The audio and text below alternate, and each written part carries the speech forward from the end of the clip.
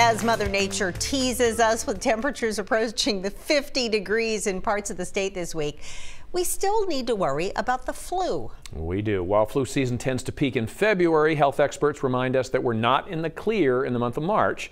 Most at risk, the elderly. The Centers for Disease Control has just identified a new flu strain hitting older Americans harder.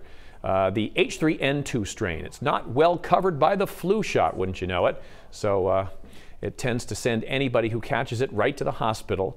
To fight against the flu at work, it's recommended that you wipe down your keyboard, your phone, the office coffee pot, anything else that a lot of people touch. And if you have flu symptoms, experts suggest at least stay home from work. People think it's noble to show up to work sick because they're so dedicated, but they really can do everyone a favor by staying home. If you're sick, don't come to work and spread it all over the office.